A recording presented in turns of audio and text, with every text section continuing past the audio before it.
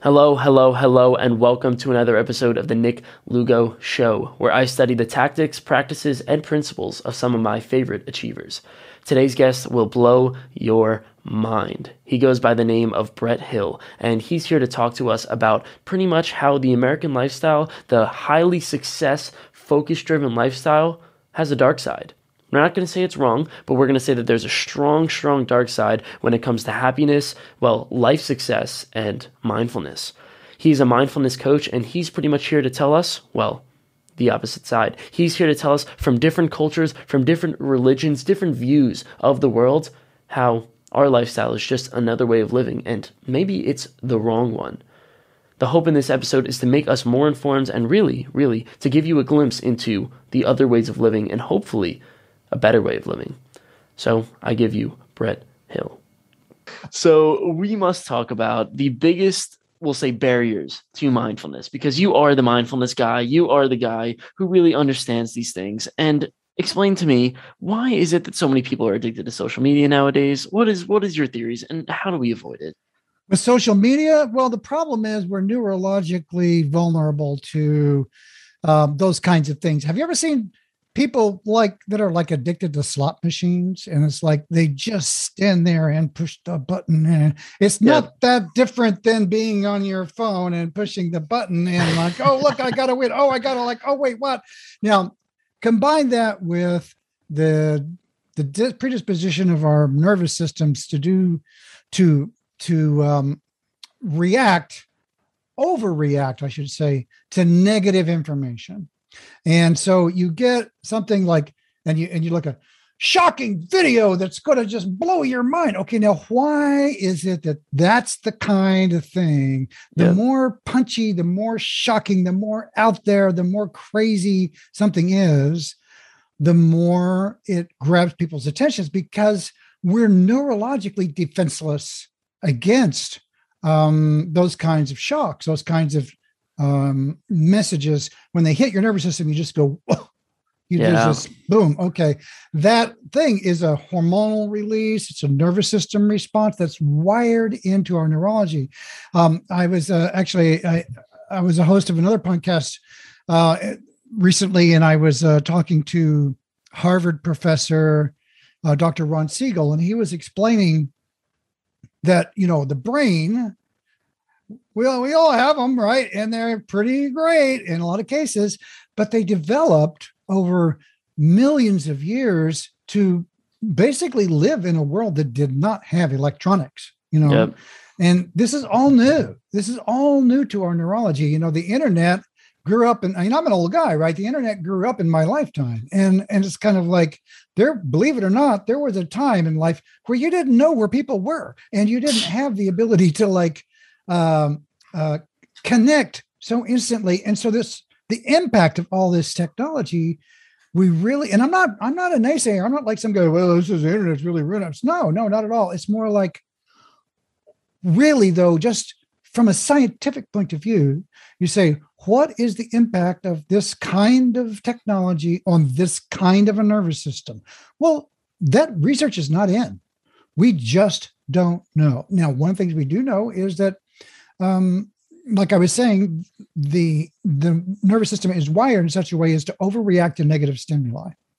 And so consequently, the social media machines, the systems, the AI that drives them, the algorithms that behind them, they are all designed to amplify any kind of activity. So what kind, whether good or bad, they're really kind of neutral, but it just turns out that if you design a system that says, okay, whatever kind of message gets the most action, we're going to pump that message. Well, guess what kind of message gets the most actions? The negative ones. It was super interesting. I saw this podcast. It was Rich Roll who had Andrew Huberman on, and Andrew Huberman is a Stanford neurologist and also ophthalmologist, but irrelevant. He brought up this crazy interesting study where this is a thing they did in the 1950s. You're allowed to do this. Well, not anymore, but but this actually doesn't cause any people any pain, which really surprises me. They actually removed people's skulls. humans remove their skulls. Wow. And well, since the brain doesn't have any nociceptive Yeah, there's receptors, no nerve endings. Strangely enough, there's no pain receptors. which is so weird, right? It's so weird. Yeah, like you don't feel pain in your brain, but Well, it's not exposed to anything, right? So why would it develop a pain receptor? yeah, like nobody expected anybody to pull apart their skull and start zapping it. Okay, right. But that's what they did. So what they did was they zapped all these different brain regions, and they said, which one feels the best? Which one makes you want to continue doing this? Which one are you going to say, yeah, I really don't like that? Oh, that's And so creepy. oh, super creepy, super creepy. But with some great answers. What they ended up finding was that the emotion that stimulated the most, ooh, I want to do this more, ooh, I want to do this more, was not happiness, but rather mild anger or frustration. Is that so? Yeah. Well, now that is really, you're right. That is really interesting. Right. Well, think about it, right? So you have a slot machine. What is a slot machine designed to do? It's not designed to make you feel good. It's designed to make you feel frustrated. It's designed to make you feel just a little bit angry. Enticed and angry. Yeah. Yeah, like, oh crap, and the goal, and this is scientifically proven also with lottery tickets, of it's going to get you as close as possible to a win. It's going to make you feel like, ooh, I almost had it. You think of lottery numbers. You get 5 out of the 6 numbers, but you need all 6 to make the money. It's like, ooh, you're like, I almost had it. Let me go one more. Let me go one more. And and that's what it is. And that's what social media does to some degree, right? Twitter is designed just to make you, frustrated. Obviously, news is designed to get you just a little bit pissed off, and God, just a little. Yeah, right. Well, think about that. Like that idea just absolutely blows my mind. And also, when you're scrolling on social media, they've actually done studies on this. It's like, well, you're not actually feeling happy when you're scrolling on social media. You're you're feeling mildly frustrated. People who are pinged whenever they're on social media are like, right. What? I'm not feeling that great. So what's the impact of 100 million people doing that for hours and hours and hours a day?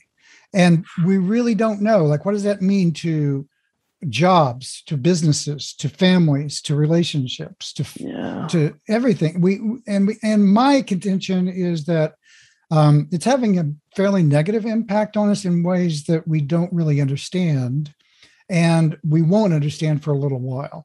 Okay, although the neurology is starting to catch up. So give us a little bit of background. Tell us who you are. Tell us your story. We kind of skipped that part. But tell us about what you're about, and tell us about, the opposite. Tell us about consciousness instead of, let's say, barriers to consciousness.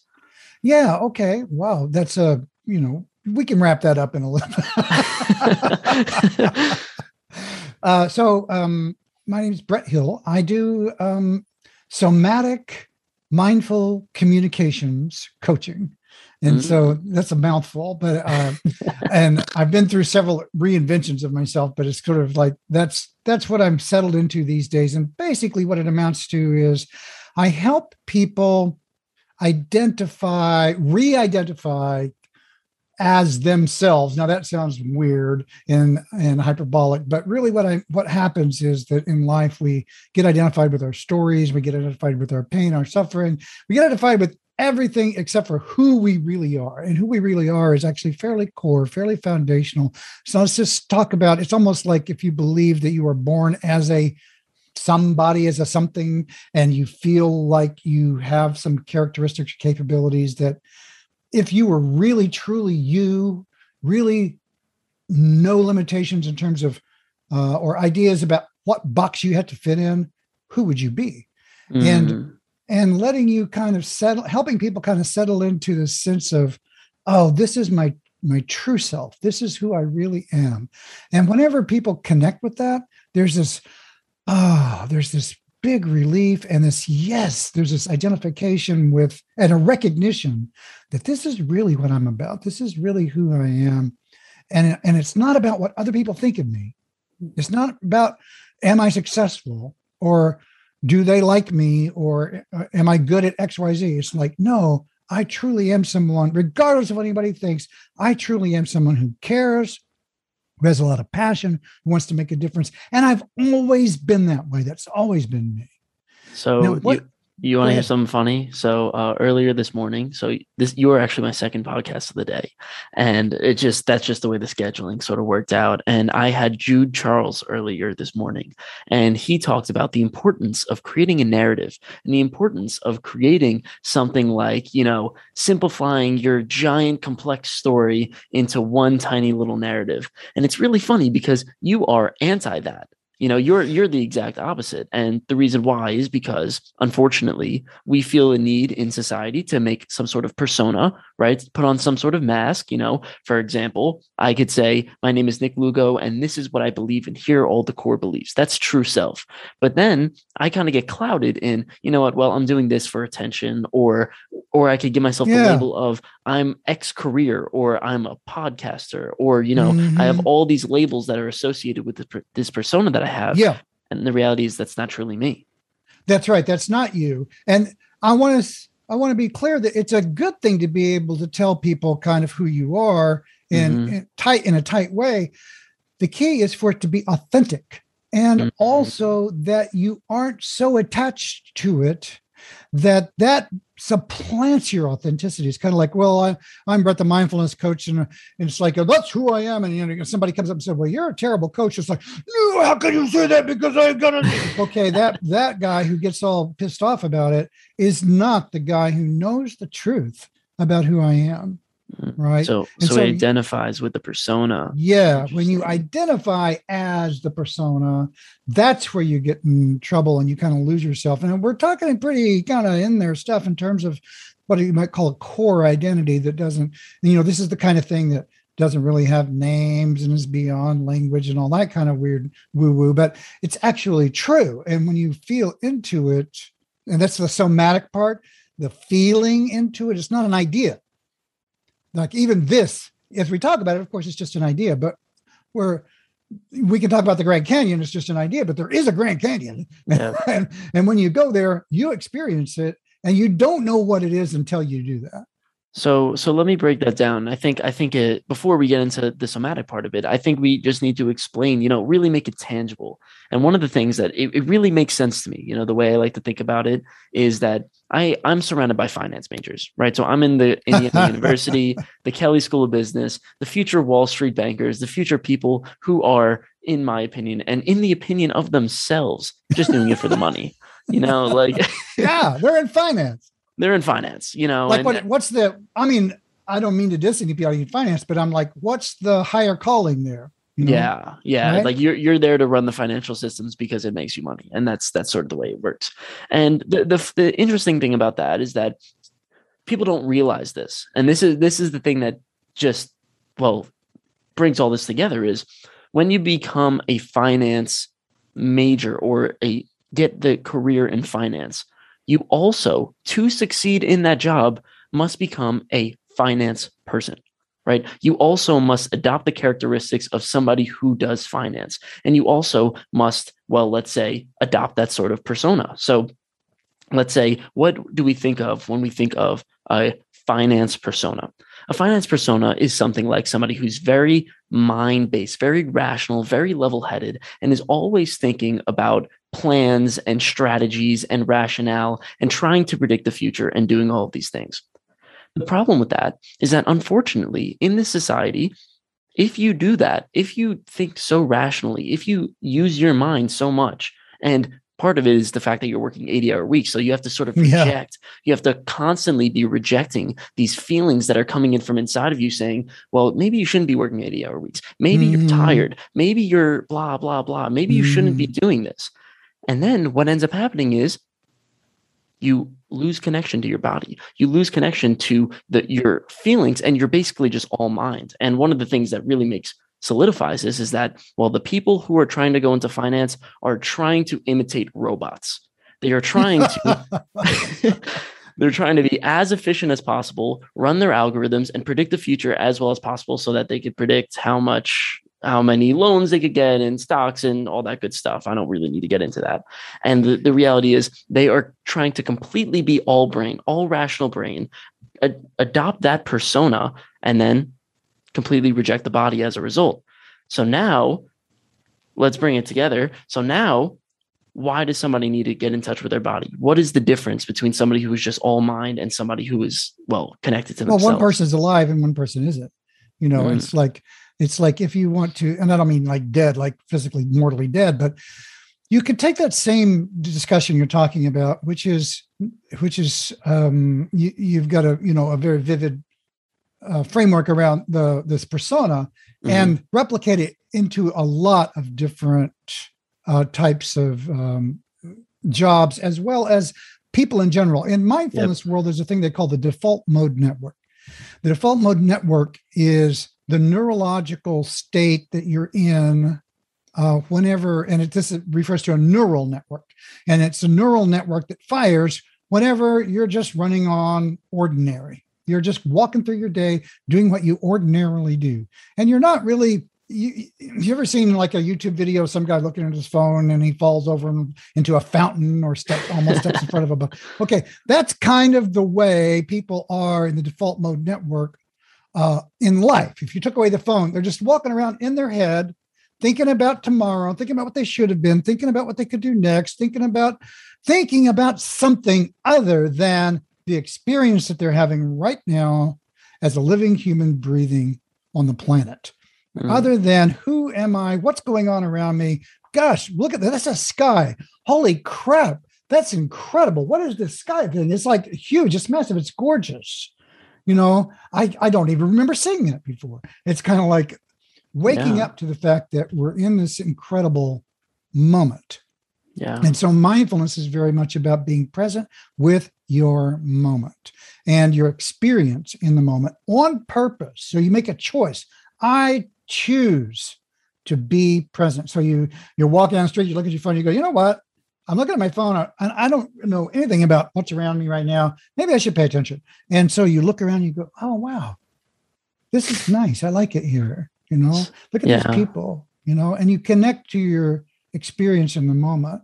And whenever you do, you're no longer on the default mode network. Now you're in a conscious network because you chose to pay attention. Now that's actually a different part of the brain. Yes. That's a higher cognitive function and there's a part of the brain that manages that. It's this monitoring system in the brain that we have this capacity. That's really a higher order function. It's really, truly one of the unique things that humans do that other animals don't, is we can become aware of being aware. And the fact that that's possible opens up massive doors for people in terms of their quality of life and the authenticity and the ability to connect and find meaning and purpose and realize, oh my God, I don't know how much money I'm going to make, but I'd rather be alive than rich, and sort of like, and there are plenty of people who are plenty rich and really unhappy. And so if the point of working that hard is to be successful, well, what counts as success? Is it waking up in the morning feeling like you're living a fabulous life and you love your life? Or is it waking up with, $10 million in the bank? So there was a great quote that I read earlier today, actually. And it was, well, if you're worried so much and you spend your time worrying about eating next week, if you spend all your time worrying about whether or not you're going to have food on your plate next week, and you're not focused on the food that you're eating at the current moment, then you will never truly experience your food, because the next week you will be focusing on the food that you're going to get 2 weeks from now. Right. And then you're going to focus on and it is a perpetuating cycle that you are never truly living. And unfortunately, you are literally just, not a person. You're not what I sometimes think of it as like human V2. Like it's sort of like, I feel like we're on the cusp, because there's a ton of mindfulness research that's coming into focus now. There's been tens of thousands of studies now. I mean, we're not talking about small studies, but really, really well-established institutions and peer-reviewed tens of thousands over decades now, plus the neuroscience and the neuroimaging that's coming online now to show that, oh my God, when I sit down and you take a bunch of people and you sit down and have them do this mindfulness meditation, it actually increases the gray matter in the prefrontal cortex. It's measurable. So these people reporting, well, I feel so much better. I'm more calm. I'm more resilient. I'm happier. I'm making better decisions. I'm having better conversations. I'm seeing ways to do things in my world I didn't see before. Not that much different than dealing with someone who's just a bunch smarter, given the same set of problems. Yep. Which life would you rather have? Well, if So you could sit down in 10 minutes a day, have that other life, why wouldn't you do that? So it's really interesting, you talk about this and I think that was the thing that we started this conversation about, something like when we think about it, okay, in which state are you conscious, right? Let's define consciousness in an easy sense at the moment, right? So are you conscious if you're scrolling on your phone and you're going through, we call that mindless scrolling, of course, or are you conscious if you're focusing on your work? That's another question because let's say when you're scrolling through your phone, you are intensely focused, right? You are Yeah. intensely focused on this screen. Literally, the rest of the world does not exist. But then when you're focusing on your homework, for example, you're also highly focused and you're also Yeah. tuning out the rest of the world. And Mm-hmm. you brought up this idea that, well, when you let go of this focus, when you let go of this part of your, let's say, default mode. No, I wouldn't even call that the default mode network. That is when you let go of this focus, then maybe that expands your consciousness because consciousness could be seen as, well, it is viewing the world. Why would I restrict my consciousness to this one tiny little device or this one tiny thing to focus on? Rather, I think it was Aldous Huxley who said it. He said, humans have only been able to tap into this tiny little part of consciousness, and Mm-hmm. therefore we're missing out on the rest. Yeah. So you bring up a good point, and one of the things you're talking about is what you might think. I think about one of the characteristics of our consciousness is its fluidity, right? So we have this Yep. capacity to kind of flow our focus into certain focuses of attention, and the question is, where am I in all of this, right? So you're bringing up a good point about the quality of attention. So just if I'm just daydreaming about how I didn't get the date or I bombed out on the test or I don't know if I'm going to get the interview or I did well on whatever, if I'm just thinking about all those things, there's nothing wrong with those things. We're not here to say you shouldn't be thinking about the future or the past. It's just that if that's all that you do, you're missing Yep. out on your life. And Yep. so the task at hand is to develop the capacity to think about the things that you need to think about when you need to think about them and not be ruled by just letting your mind wander wherever it wants to go. And because we already know that we have a mind that was built for a world that we're not in right now, Yep. like millions of years ago. And so if we do that, other people are going to hijack your attention and profit from it. And So so go ahead. yeah, so I mean, let me tell you. So this week I've been going on a personal experiment. So right now it's Thursday night, and my parents and family, and brothers too, are coming in on Friday, Saturday, Sunday. So what I said was, you know what? Let me see if it's possible to pack 4 days, 7 days of work into 4 days, and we'll see if we could do it. So I set my goals, I set my schedule. I literally I've been working for these last 4 days, something like 14, 15, 16 hours a day, brutal days, and part of it is throughout that time, I have to be highly, highly focused throughout the entire time and a few breaks, in between, but mostly I am highly focused. And what I realized is that, well, I'm in retrospect, I'm saying, and during the moment, I'm saying, am I enjoying this? Am I happy? And am I sort of, how is sort of the time going? Because I think that's one of the most Mm-hmm. important things. And this week went so fast. It literally, like, I felt like I was sort of a passive player through it, and it was Mm-hmm. just kind of running through me. And it But what was the was, answer to the question? Are you enjoying uh, no. it? Okay. I would say I thought no. I'd I mean, check. yeah, I mean, Henry David Thoreau, okay, one of my favorite quotes of all time. He says, I decided to retreat into the woods because I didn't want to feel this feeling of when I go and I walk onto my deathbed, discover that I had not lived. That's And an amazing quote. Yeah. It's so good. And it really highlights this idea of a restricted consciousness. It really highlights this idea of focus. Let's say you spend your entire life focusing on making money, let's say, because that is the American problem. And you know what? You spend 40 years, no, 20 to 65, okay, 45 years. You spend 45 years with one focus. I'm going to make money. I'm going to provide for my family, and I'm going to provide for myself. Those 45 years go by fast. Yes, they do. I'll testify. And then you might be sitting there on your deathbed and you're like, holy crap, I didn't live those 45 years. I was not living. I was spending 8 of my hours not enjoying my time. And then I was spending. Don't do that. So tell everybody you know at your age, don't do that. Well, let me tell you. So I'll tell you what exactly is happening, because this is the breeding ground. I'm surrounded by finance and accounting majors. Yeah, it is. Like, this is it, you know?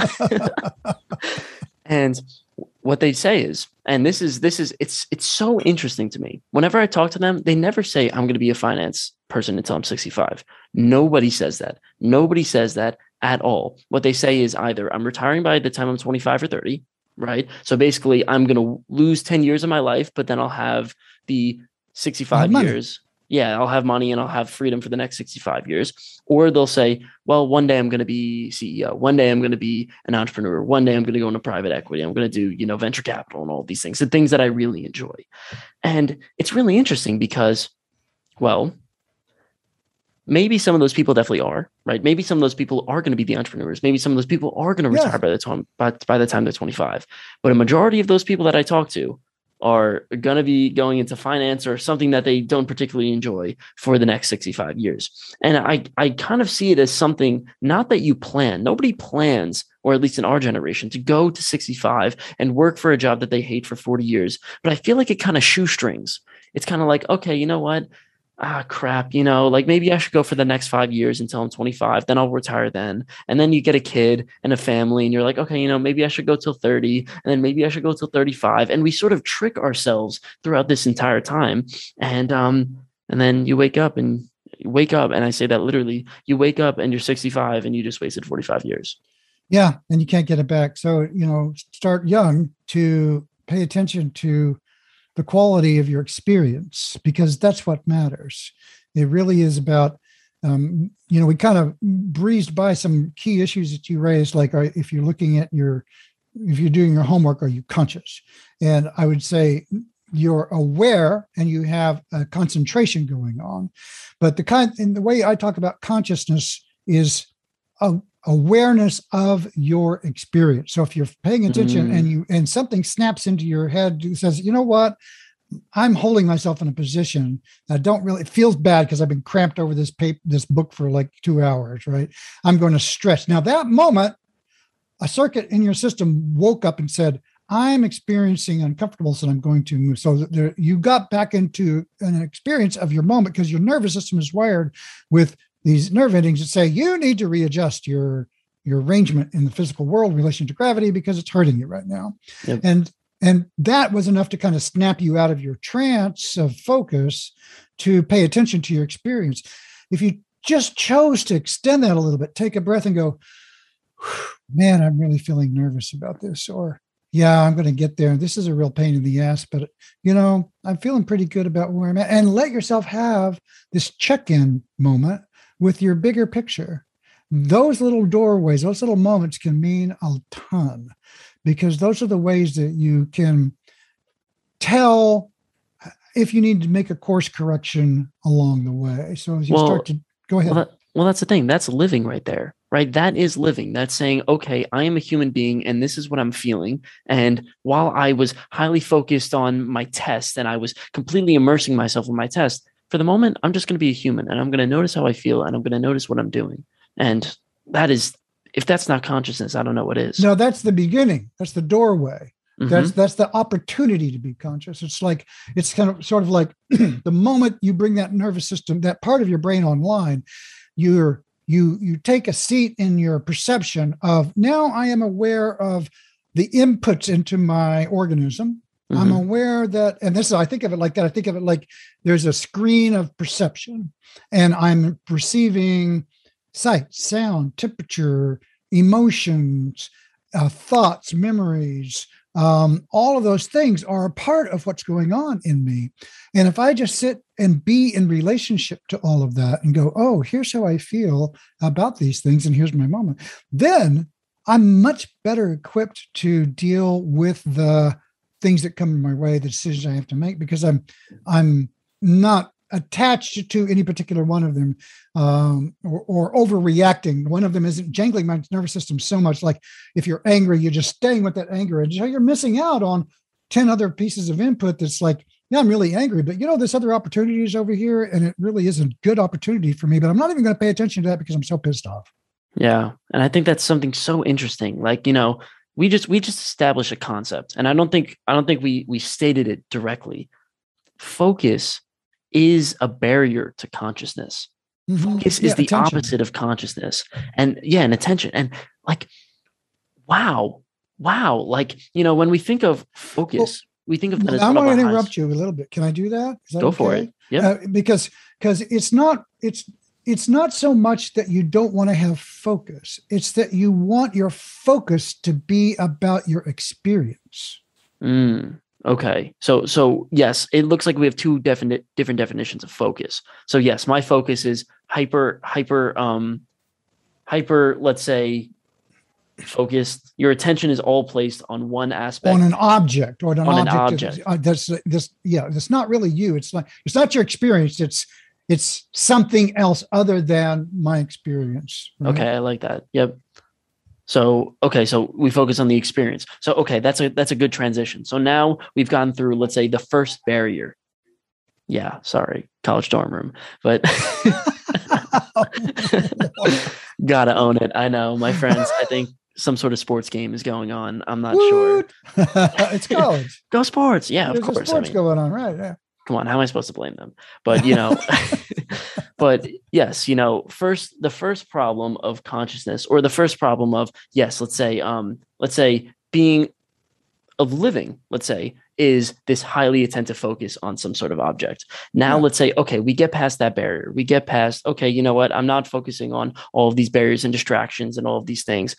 Now bring me into, okay, what is the opposite? What is consciousness? How do you use the body? A different state is taking that focus instead of being laser focused. And there's a time and a place for that. I want to be clear, that's not wrong.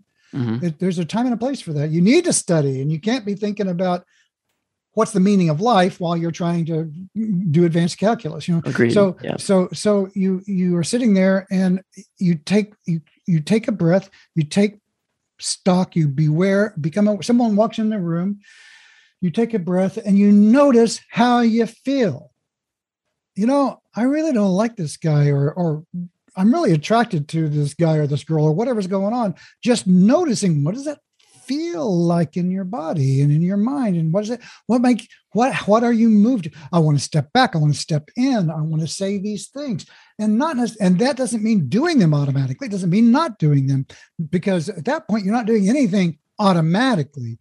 One of the beautiful things about being in this space is that you have choices. You have choices that you didn't have before. And so really, one of my key lines that I say in my work is that mindfulness is about freedom. It's about the most mindful person in the room has the most choices. Actually, it's funny. I was thinking about that the other day. I thought it's really interesting. So I was at the gym, and I noticed that everybody who goes to the gym wears headphones, right? That's just the way it is. Everybody listens to their music. And I noticed that, and I was thinking about this in terms of quiet mind. So very similar concepts. Somebody who has a quiet mind is, in this case, mindful, right? Obviously. And they are able to, in this case, not focus on the thing that's the most immediately present.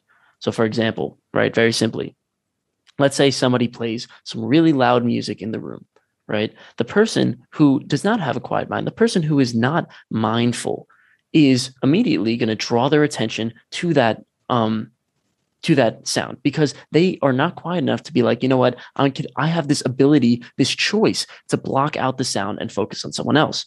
But the enlightened one, the person who is able to, have choice, is able to, yes, tune out that environment, tune out all of the annoyance and the sounds that exist, and therefore focus on whatever he wants to focus on. And But that is potentially, freedom. potentially it's sort of like let's just say that scenario becomes possible for someone who becomes aware of, oh my God, that's so loud, or obnoxious or whatever. And I'm just going to choose to be in touch with my breathing and not really let that distract me. Mm-hmm. They talk about this with meditation. People who practice meditation really strongly, or as I should say, seriously, will frequently go to a really noisy place to meditate as a way just to be okay with the fact that you don't let it irritate you. Eckhart Tolle, wasn't Eckhart Tolle. It was there was a teacher who was really popular, spiritual teacher a while back, Krishnamurti, before your day, and he was a kind of a precursor to a lot of the, like Eckhart Tolle and some other teachers who teach about being in the moment. And one of the things he said, my secret is I don't let anything bother me.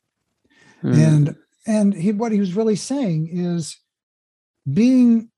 accepting the moment as it is a key part to remaining peaceful in your life. And now that causes a lot of controversy and thought for people to go like, well, what do you mean? I'm not okay. I'm not okay with the injustice in the world. I'm not okay that they treated me. It doesn't mean that the things that are happening in your life are just or fair, but it does mean that you need to accept what is happening as a fact, that it is in fact happening or did happen. In the case of, like, let's say you were born without an arm or a leg, or you got hurt by somebody, and so you have a limp for the rest of your life. Rather than living as someone who's angry for the rest of their life about the fact that you were going to be a runner and you've got a limp now and they took that opportunity. Okay, you can be that person. You can have that life. Or you could say, yeah, this has happened. I'm someone who had an unfair thing happen to me and I have a limp now. And that's just who. Now the question is, who do I want to be that this is so? Who do I choose to be that this is so? And so you look around your life, you go, here are the facts of my life. These are the circumstances that caused me to be where I am right now. And you just say yes to all of those things. Not yes in the sense that it's all okay, but the fact that it's present. Another quick example is like you're driving down the road, you have a flat tire, you get out of the car and you rant and you rave for half an hour about the flat tire. Doesn't change the fact that you have a flat tire, right? And so you could spend 10 more years ranting about that flat tire. It doesn't change the fact that nothing's going to happen until you deal with the flat tire. Yeah. Except that you waste 10 years of anger. Well, it makes sense. I like to think of it in actually a good way of looking at it is also another example is the political example. Like it's really simple, or yeah, we'll go with the political example. It's really easy for somebody to take the simple path, right? The simple path is something like creating a narrative. True, right? Yeah, of course, right? The easy way, and what is the easy way? The easy way is to choose a narrative and run with it. Something like the left is good and the right is evil, or the right is good and the left is evil, and that is exactly what is trying to be created. The narrative of, well, this is what's happening, and every single thing that happens, you just fit it into the narrative, and it's super simple. And I've been in many political discussions over the last few weeks where I noticed that, like, people just take information, they kind of filter it into the narrative, and anything that doesn't agree with them, any truth, any complexity, right? Anything that's not simple, well, it gets rejected. No, I don't want to deal with it. But that's neurology. That's that's your brain at work. That's what your brain does. It's confirmation bias. Yeah. It's confirmation bias. And also we mentioned before the story, like aligning with the story. Yep. So let's just say that I decide that I'm, let's just pick something that would be in my world. Like, let's just say that I decide that I'm a psychic. I'm a woo-woo psychic, right? And that's who I am. That's my definition of my life, right? Okay. And so, and then I start to make some predictions and they don't go well. They're not going. Now, am I going to reevaluate the fact that I'm a psychic? No. I'm going to say, well, this and that and this and there's these things. It's because of attachment to my identity. Remember we said before, becoming attached to your, so these packages, I call packages of belief concepts. I'm left, I'm right, I'm whatever. those are ideas that you identify with. And then when someone attacks the idea, it feels like they're attacking you because you're identified with the idea. That brings a lot of it together. Okay. That's why people react so viscerally to factual information that doesn't align with, and I should say, it's why people are so resistant to factual information that could prove them wrong, because they don't really care about the factual information. They only are interested in integrity of their concept about who they are. Because people will defend it literally to the death. They will literally. It's like you've seen these. You've read about maybe these guys who die from COVID, going, "This can't be real. This is a fake. This is a real," and they're dying, and they still are so attached to their idea that it couldn't be so, that they just don't get it. That's how powerful that part of our neurology is. And remember, we started off with this conversation, so we don't know the impact of social media on this nervous system. This is a big, big part of it, that people can become identified with value systems that really aren't good for them, but they will defend them as if it were their blood. And that's a defect in us as far as I'm concerned. Well, that's the thing. So we'll take it one step deeper. And this is something that actually you said, I just want to highlight it, is that we feel the need to control things. We feel the need to make sense of things. Yeah, and there you go.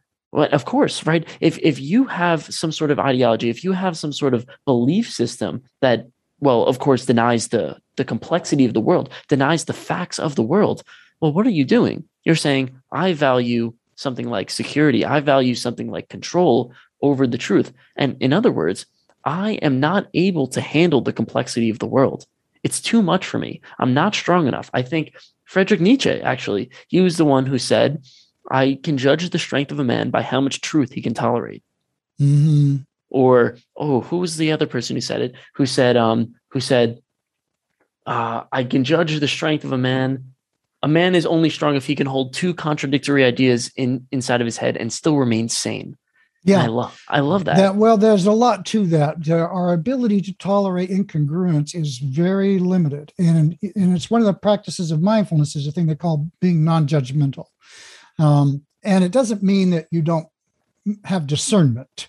It just means that you try not to snap judge things because we're really bad at it in a lot of ways. And so because of this neurology. So you said some important things here in terms of what you're hitting on is characterizing the way our nervous systems work. Mm-hmm. Our nervous systems are designed to make sense of our experience, right? So here's a question I ask people sometimes, and it's like, what do you think that you don't believe? What do I think that I don't believe? So I think that I don't believe that. No. What don't you believe? What I'm trying. Let me say it another way, maybe more clearly. Okay. What do you believe is?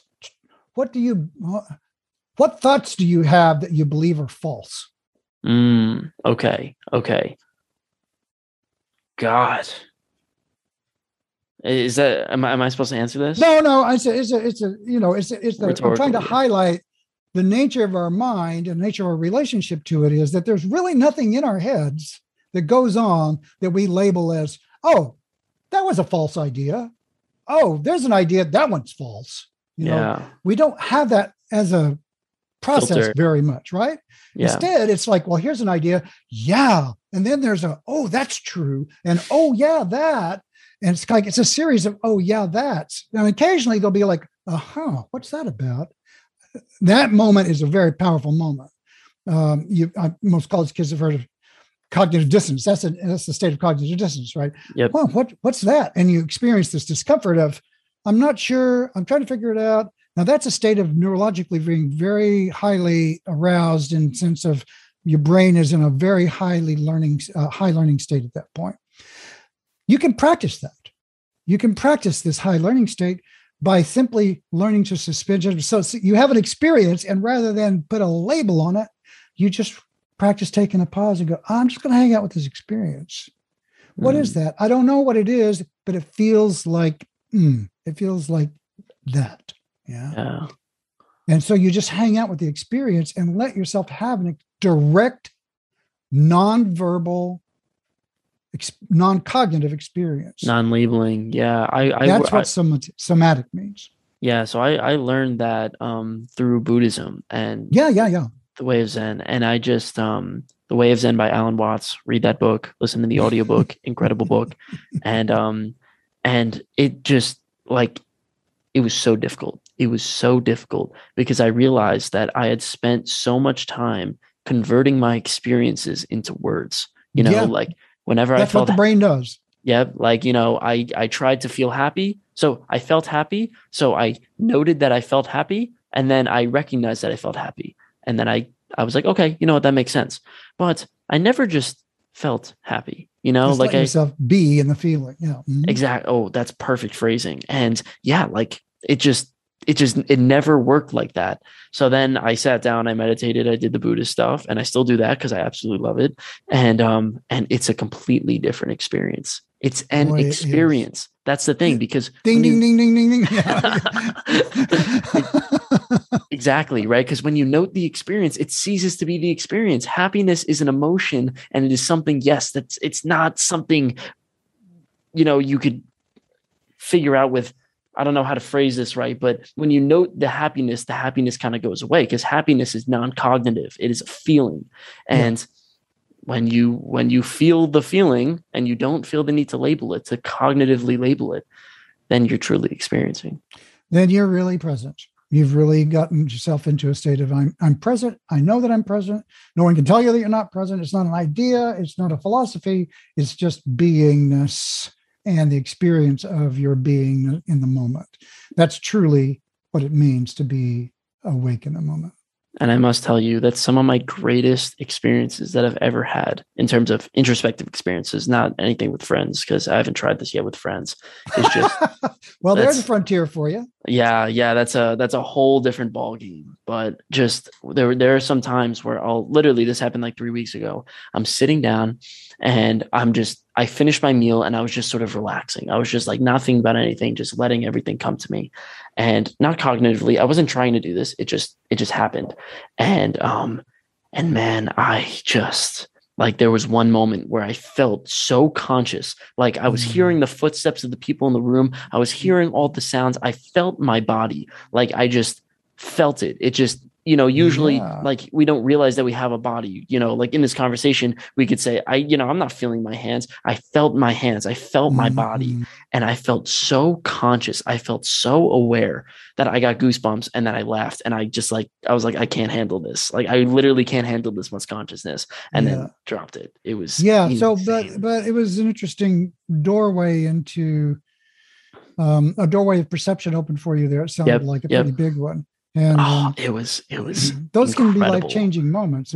There's a whole rap on thing called states and stations, and it has to do with more of a spiritual. It's a spiritual lesson, but it applies to all kinds of things. In this case, you had an experience of a state, a state of consciousness, and if it is a station, is like you pull in and you stay there, right? And that becomes your new baseline. And so that was kind of the thing. So I literally I realized in that moment that I had so much consciousness, and for whatever reason, I was like, I can't handle it. I can't take it. It's too much. And trust that. What do you mean? Well, that's your instinct, right? Your instinct came in, something came in and said, this is overwhelming me, and took you offline. And I would say, trust that. Yeah, like I was so okay with it. I saw that as an incredibly positive experience, because I'm like, you know what? First of all, that was one of the highest levels of consciousness I've ever achieved. And and another one is like, you know what? Maybe I'm not, maybe it's a growing stage. And I know that if I try, right, and this is one of the main concepts that we sort of been parsing through this entire time, is if I try to change things, if I try to create that type of experience, that's just foolish. It is foolish, because you're basically pushing yourself out of the moment to do that, and so, which is exactly where that experience is. And the thing is, it's available to you anytime you can just land back into your presence enough to let yourself open to have that experience. And, the practice is to just kind of titrate that into so you have to tune up your nervous system so that it can handle it. And it takes some time and some practice to do that. And you can say, well, how can you prepare if you can practice? Well, there are things you can do. It's like I can, in the practice of being present, there are routines. And once again, let's get back to neurology. Mm-hmm. If you do certain kinds of practices, you prepare a neurological state that's preconditioned to have certain kinds of experiences. And one of these is the kind of thing you're talking about, where you can just kind of relax into your awareness and suddenly, whoa, everything is on I call it my radar. Everything is on my radar. I mean, everything is like, I'm becoming aware of everything in the room and everything around me. 360-degree experience is a very common, I'm going to say common, but lots of people have had experiences like this, and they tend to have characteristics. And so you can say, there are some names. It's expansive, it's connected, it's peaceful. There's a center, there's a sense of rightness about it. There's a sense of connectedness to it. All those things are fairly common in that world. And it's a great world to be in. Yeah. And it is the world we are actually in. If it wasn't for all of this preconditioned mind stuff that takes us out all the time. Well, that's the thing that I find really interesting. Like, and this goes back to like putting our consciousness into an object, like right now I am, and this is, like I wouldn't say I'm uber conscious. I wouldn't say I'm in that state right now. All my focus is on you and all of your focus is on me. But when I'm in that state, when I'm in that beautiful state, I really felt like I was more passive than active. Like I was just sort of a fly on the wall, just sort of observing the world. And I didn't feel any need to, and this is kind of it. Like I felt no need to control. I just accepted things as they were. Right. That's part of the package. It's like there's a little bit of passive can be a little bit too, how should I say? I see. You see what I mean? It's not like you're just like letting things roll over you. It's a very active passive. In other words, it's a very, it's not assertive. Yeah. It's, what's the word I want to say? It's it's like emergent. It's like this. There's this like the moment. If we're really going to get in there, it's like the moment is just basically awakening in you every second, and your breath is, and you're just present with it, and it's reborn anew every moment. And you could almost think about it. We could get into quantum bubbles, right? You're kind of experiencing the birth of the quantum bubbles. And I don't know if that's true or not, but it's sort of like there's this hyper awareness in it where you're just you're aware of everything, but you're not directing anything. You're not like, I am now going to. There's no one. Literally, the notion of who I am and all of that changes radically. Yeah, like there's no actor. Nobody's acting. It's just it just is. Yeah, it just is. And that's the thing. Come on, like one of the greatest quotes I heard was from Joseph Campbell. He said the greatest things that we experience in the world we can't talk about because language doesn't. That's right. Doesn't have it. True. The second greatest things are the things that get muddled in language because they're so difficult that we can't talk about it. And then the third best things are the things that we talk about. And I think, God, like, first of all, you see how much we're both struggling with, like trying to figure out the language and I've been doing this for decades, and it's still a struggle because we're trying to use the brain to figure out things that are not in the brain's realm. You can't, just like I mentioned before, you can't describe the Grand Canyon to somebody who hasn't been there. You can't red. Describe to me red. You have to go to it and experience it, then It's and until then, it's just words, it's just ideas. And that's the problem when people hear this kind of language and they go, well, I don't know about this being thing. It's kind of like, yes, that's true. It's a concept until it's an experience, until you know.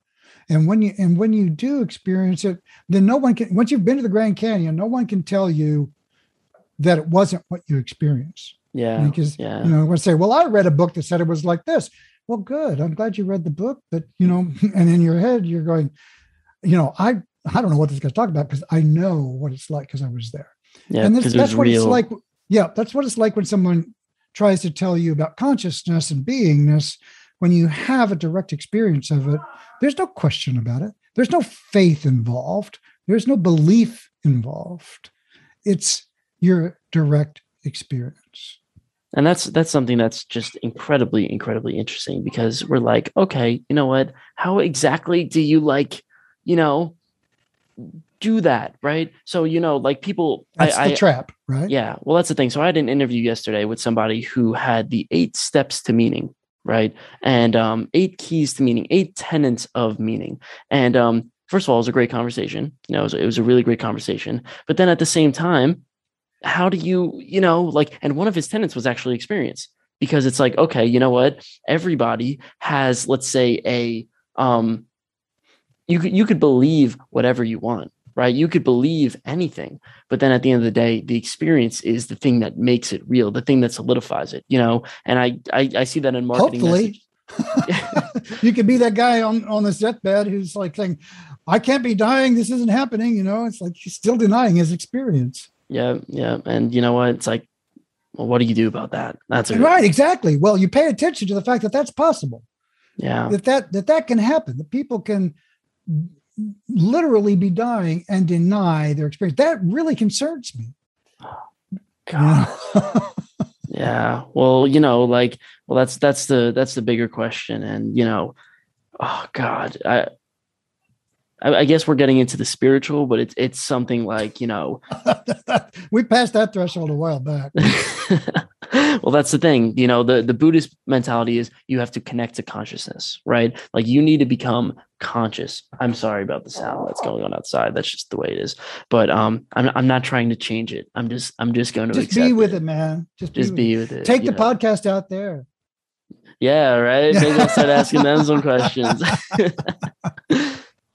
But anyway, yeah, I mean that's the thing, like when you say, "Oh crap, did I lose it?" I think I lost it. What was I saying? Consciousness, yes. So they say, when you die, it may be the goal. That's what the Buddha did. He experienced the 8th level of consciousness. He really, by the time that he died, he said, "Well, it's my time to go." Like I've already sort of gotten in touch with this consciousness, and I'm okay. I've allowed for life to happen. And then you have the opposite. You have the people that cling on to life. You have the people who say, you know what? Well, I guess, you know what? All I care about is this tiny little consciousness that I've been able to grasp onto, this simple thing that I've been able to hold on to. And I don't want to let that go. Why would I want to let that go? And it's a pretty great place to be. Yeah. I mean, you know what?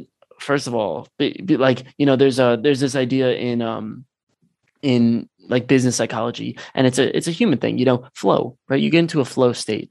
And What is a flow state? A flow state is when you are completely immersed in one task, in one object. So for example, we are probably in the state of flow right now, just flowing, getting immersed in a conversation. If I was doing some work before, I was doing my homework, immersed in that idea, in that homework, and I was in flow, right? But the problem is that even still, is that consciousness, like even still, while it still feels good, while it still feels wonderful, I still think that's something like a lower plane. That is not the higher. We talked about that already. You're concentrating, and there's a tension there. Your brain is interacting with your task, but you don't have an awareness of self while you're doing that. So it takes consciousness. It's just not self-consciousness. Like it's a function of mind. It's a function of your brain, but you're not like in touch with all the other senses in your body while that's going on. And you can't be. Yeah. It's not wrong. It's just, it's a mode of work. It's a state of mind that you get in, a state of being, if you will, or that you get into while you do that, a neurological state. And I guess in some of the work I would be in almost like a trance, right? That you get into, and it just is what it is. So it's not like I would have tried to thinking of things in terms of, oh, this is a better state than that, or this is a higher state than that, can be a little bit of a trap. It's just that they are what they are. And the question is, do you want to camp out there? And really, that's the question. And can you choose to not camp out there is the actual question, right? Because if you can choose to not do that, then there's somebody in home enough to go, now I'm choosing to not do that. Now I'm not going to just pick up my phone and substitute that action for another focus point. Now I'm going to substitute that action for another. And none of it has to do with being present. Interesting. So let me give you a theory that I've been working on a little bit. And this kind of goes back to this idea of the loud sound in the room and whether or not you choose to focus on it. So one of the quotes that I really love, and I guess I'm just dropping quotes today. I don't know. Man. You're a quote machine. Yeah, right. I guess I'm a quote machine, but you know what? Meme machine.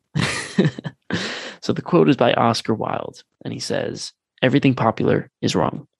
Mark Twain also said, "Whenever I find myself going with the side of the majority, it is time to pause and reflect." And I love that. I absolutely love that, because when I think about it, I say, okay, you know what? Let's take that to a higher level. Not, okay, you know what? Let me listen to pop music. I'm going to listen to alternative music instead of pop music. Let's bring it into something real. Something real, something tangible would be, okay, I have many different directions to go in my life, many different paths. I'm 20 years old right now. And I say, okay, right now I could choose it so easily to go and party every night of the week, or spend 4 hours a day on social media, or go this way or go that way. And there are so many different ways. And then there's something that we call the righteous path. And then there's something that we call the mindful path. And some of these are good, some of these are bad. You know, there are so many different paths that I could choose from. And some of them we could say are really bad. Like I could go on heroin, but like, you know, we're not talking about that. But there are all these different paths that I can choose. And you ask the question, what is the most popular path? I'm in college, and well, there is a most popular path. It's the people who go out and party every weekend and you know, and drink and try to have a good time. And I'm a firm believer that people use alcohol to distract themselves from their problems and a lot of these things. And you know, they're doing school because they don't like school. They just want to get a grade, and their parents kind of told them to go there, and the culture's telling them, and you know, that sort of idea. And well, what does it take? What does it require for somebody to choose a different path, a righteous path, a better path? And the answer is the ability to say no, the choice to say no, consciousness. Yeah. You have to say no for a reason, not just say no for the sake of it. You don't want to say no because that's the right thing to do. You say no because you're saying yes to something. Yeah. And so my question to you, and this is kind of getting under the hood in terms of Nick land, is sort of like, what does that mean to you? It's like, what are you saying yes to by saying no to that? And the answer, I'm going to answer it. Sure. I'll answer authenticity. It too. Yeah. Yeah. That's part of it. Your thing is authenticity. You are completely about being authentic, and you are on hell bent on finding out what the hell that even means. Yeah. And it'll burn you up, and it's a worthy mission. Well, it's the kind of thing that'll fry you alive, so to speak. But what's left is the Phoenix experience, right? You sacrifice your form for the sake of the emergent possibility, and you're definitely involved in that path. It's really interesting because my friends were roasting me today about I have a flip phone. Right. So everybody's got their iPhones. I got my cute little flip phone, you know, and the reason why is because I don't want to be addicted to social media, technology, all these things. And I know exactly what they're doing, trying to manipulate me, and I'm not down for it. Well, yeah, now this is interesting. And so, you know, you're not paying me for counseling or coaching, but I'm going to go there. But I'll take it. You have to watch out for yourself about your own identity wrapped up in that resistance. Yeah. Yeah. Like being a dissident. Yeah. See, now remember we talked about who am I, the labels that now there's a goodness in this, and I don't want to just say you're wrong or bad by any stretch of the imagination, but pay it because you're an astute guy. You're paying really close attention to these experiences in your life. So notice how when you feel these other people like they want me to do it and I'm not falling for it. Okay. What happens in you is you feel strong right then. So you get to feel your strength in that resistance. There's this Mm. righteousness. There's this there's this like, and it's all good. It's like, yeah, because who doesn't like to feel strong and like, I'm going to stand up for the right thing. Yeah, man. And in your case, it is the right thing. You're not standing up for, hey, let's do some drugs and let's party hardy. And you know, hey, there's a time for party hardy. Agreed, And actually. yeah, and so you want to deal yourself into that appropriately as well. But Well, so go that's the ahead. thing. So, I've been trying to ask myself that question for a long time, right? And my family, they make fun of me for this all the time, or, they just kind of joke around. They're like, well, if you tell Nick to do something, he's definitely going to go the opposite because he likes that route, Yeah, and maybe part of my persona, maybe part maybe. of my persona is I like to do things that are opposite, but I ask myself that question all the time, and I'm always trying to figure that out. And I don't know if I've had an answer yet of, am I doing this for me or am I doing it for other people? Right. And when I say Well, for other people, I mean, yeah, because I like to be a dissident. well, you can tell if it's for other people when you don't care what they think. Hmm. Do I care about what they think? That's a great question. I mean, so I've had And a lot of thought about this. Like there are times where I really feel like I don't care what people think. There are times that I'm really like, okay, you know what? Like I am rock solid. I'm going to do this for me and it's going to make my life better. And I'm pretty sure like I could put myself in the place that I was when I got the flip phone. I was like, I'm doing that for me. Like I'm doing that for mm-hmm. me. But Yeah, then at the same time, like there's definitely a part of me that cares about other people. So for example, you want to hear something funny? So sure. one of the biggest you can find this online. It's really funny. I don't care about it. Well, I guess I don't care about it. I don't know. But so there's this thing called Barstool. Have you ever heard of Barstool Sports? No. Barstool Sports is a huge social media company. Everybody goes crazy for it. Everybody loves it. Like viral videos they post online. Everybody checks it out. Sort of like highlights of the dumb stuff that people do. And they have Barstool Indiana. So Barstool for Indiana University, Barstool for pick your college, Got Kentucky, it. Alabama. So they have that. So somebody saw me at a party with a flip phone, and they took a video and sent it into Barstool Indiana, and they posted it on Barstool Indiana. So I think it got 3,000 likes, 20,000 people saw it. Like this is big. There were 40,000 people at the university. This is a lot of people viewing it. And I woke up to that text that morning because of course I don't have social media, or Mm-hmm. I don't really go on social media. I just, I still have it on my laptop. And literally I get a text that morning, hey, you were on Barstool, Indiana. You're gonna have a few of my friends texting me, you're gonna have a rough day today, right? People are gonna be making fun of you and all that stuff. And I asked myself for 2 hours. So I had 2 hours before my day started, before I got to see people. And I asked myself for 2 hours, do I care? Mm-hmm. Do I care Well, if you whether ask or yourself not? for 2 hours, that sort of answers your question. I think I cared. I know. I know. See, the answer to that question is either if it's fast, right?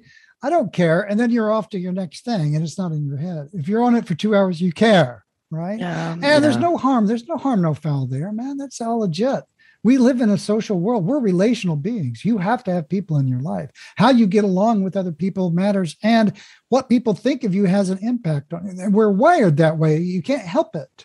You Hmm. remember I was talking about Ron Siegel. One of the things he talked about, the Harvard professor. One of the things he talked about is like our neurology can't help but do this comparison because it's wired in. Like, is that guy going to be able to take ourselves back to like the savannah, right, where the brain kind of developed?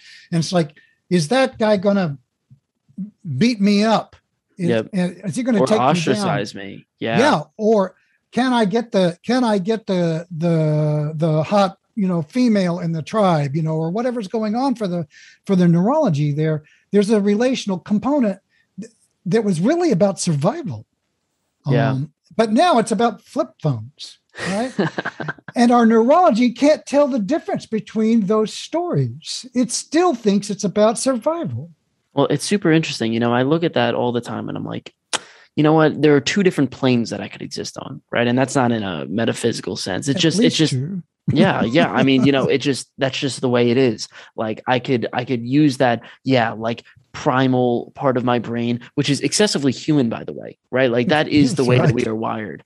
But or Yeah. also, I could have that completely authentic mode of I don't care what people think about me, right? I am me, and I made the decision, and I'm going to stick with that decision because I don't care what people think about me. And I feel like over the years I've definitely cared less. Like I'm definitely between the two planes.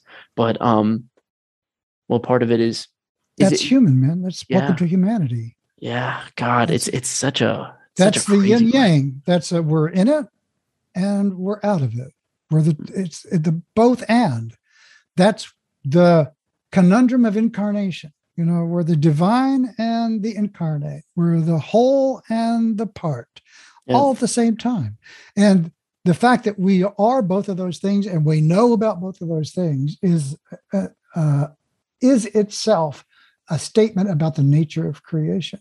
And so it's a pretty phenomenal place to be. So yeah, that's the work. You're just it's today it's the flip phone and people, tomorrow it's something else, but that's the work. And so, I would say authentically, you do care about people, right? You yes, do care what they think. But the thing is, it's like, okay, it sucks that they're judging you. That's they are yeah, it shortchanges themselves by doing that. Because what you're doing is a pretty grand social experiment in a way. You're really saying, I'm choosing to do something different because I can and it feels right to me. Well, in some other group, that would be celebrated as like a pretty high act of courage and bravery and authenticity. well, that's It's the not like, narrative right there. Yep, yeah, that's the narrative. right, exactly. But the question is, how does it feel? And I don't think you're doing these things because you want to be seen as different. You're doing them because you really, something in your core truly believes that this matters. Yeah, I mean, I think personally, I think I'm gonna have to answer that question in a few years. I think personally, like I've been asking that question to myself all the time, and I've been analyzing myself. And yes, it is a self-experiment, like I would say it wasn't a design self-experiment, but it was just natural. It just came up. I was like, you know what? Let me try something new in my life. And that is an experiment within and of Well, but itself. that is core you, right? Because like, let me give you another example. One you just said in this session, you Hmm. you talked about I decided I was going to pack a week into a few days Yep. just to see. Okay. Well, Yep. there's another experiment, right? So you're tinkering with the inputs of life to see how you do. I did something similar when I was a kid. I was a little bit younger than you. I decided to see how much could I work, and I had 4 jobs, and I had 4 hours of sleep and 2 2-hour shifts. Wow. And I had a Volkswagen van back in the day, and I would sleep in the parking lot, and I'd get up and I'd go to work, and I did that for about 2 weeks, and Okay. for no other reason, just to see if I could, you know. And And how did it turn out?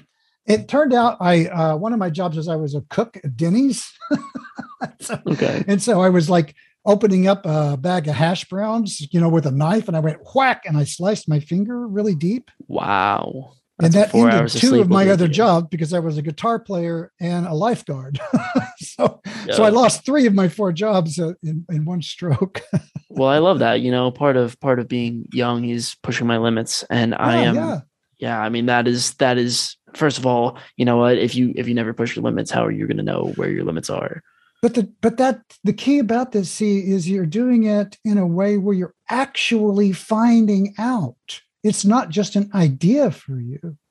And that's the difference between what you're doing and what a lot of other people go, well, yeah, I know I could do that. I think I could. Yeah, of course I could. But you're going, no, I want to know. I don't want to just think about it. That's a huge, huge difference.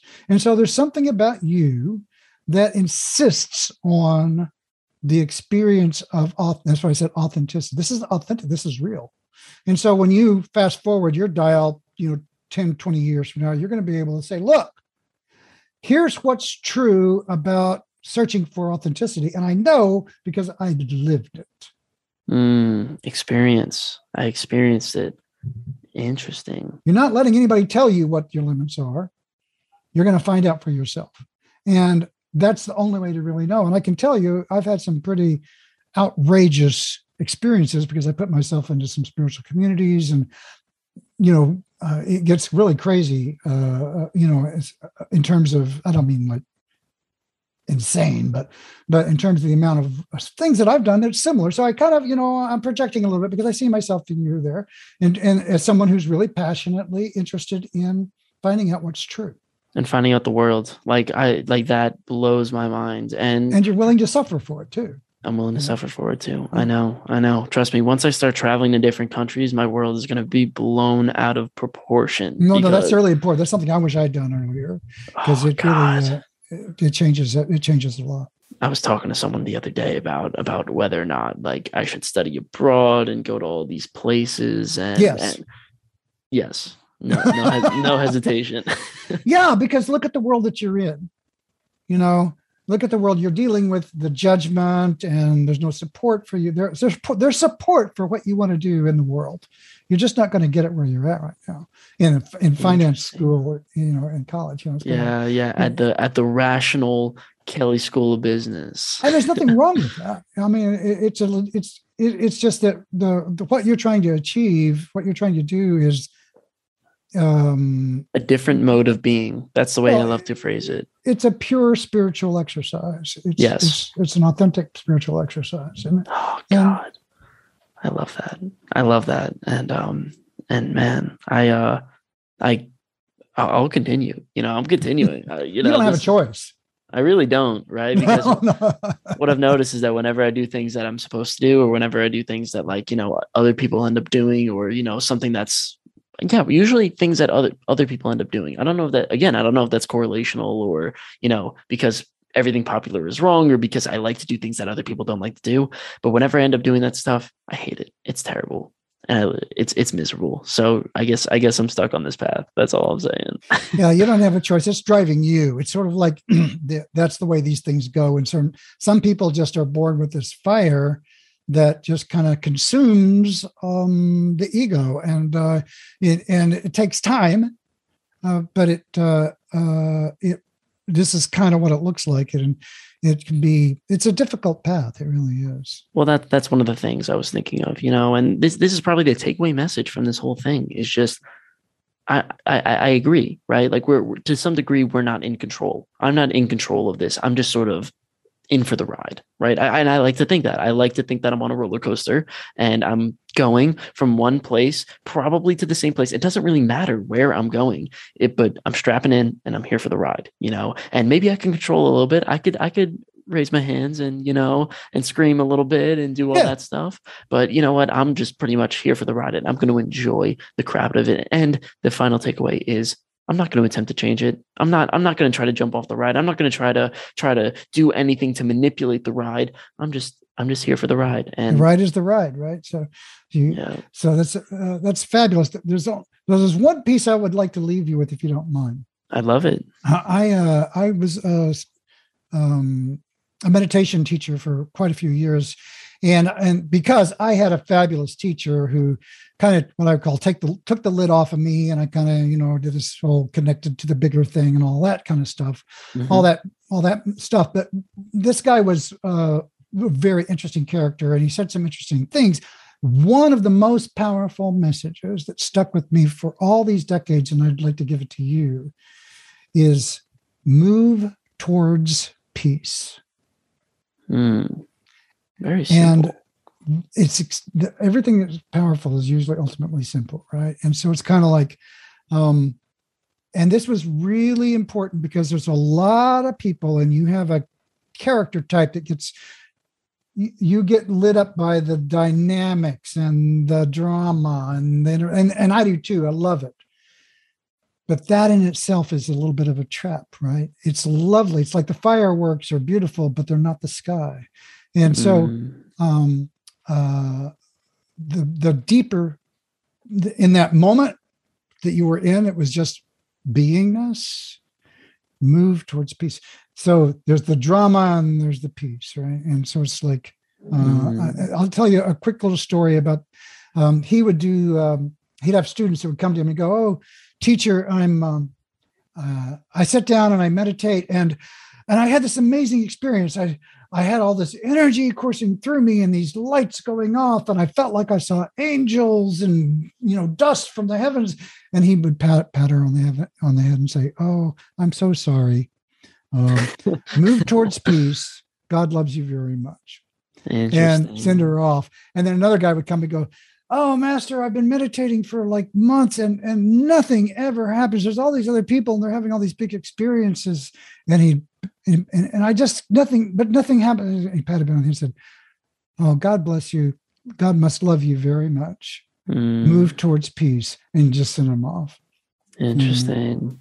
It's interesting, oh God, there's so much that I could bring on that, but I think that is a perfect way to end it. And everybody move towards peace.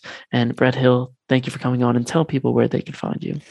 languageofmindfulness.com is my website. And I have a podcast there as well, where I talk about a lot of the things that we were talking about in terms of mindfulness and communications. I do some interviews with interesting people.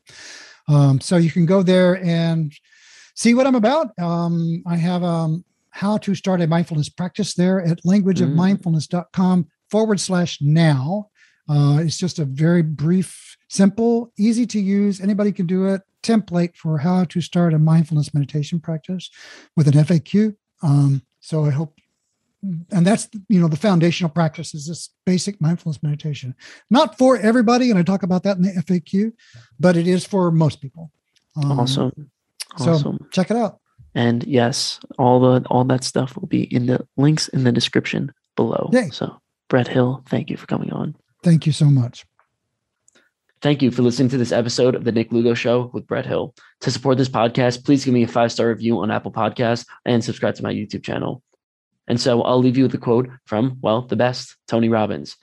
"A belief is a poor substitute for an experience." Take that with you, and I hope to see you next time.